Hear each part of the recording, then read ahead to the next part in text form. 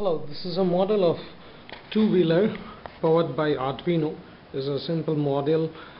The objective of this project is to emulate an automated gear transmission using Arduino for e-bike. If I could show you, this is an LCD that shows the speed, and you have one rear gear over here, and you have one more gear over here. And this board does have an IR receiver, so using a normal TV remote we would be able to control this, and this is powered by a simple 9-volt battery.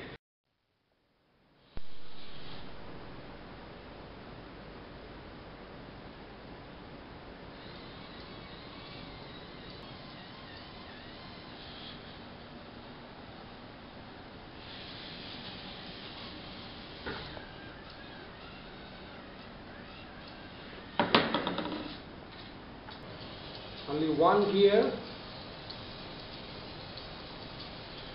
the next one,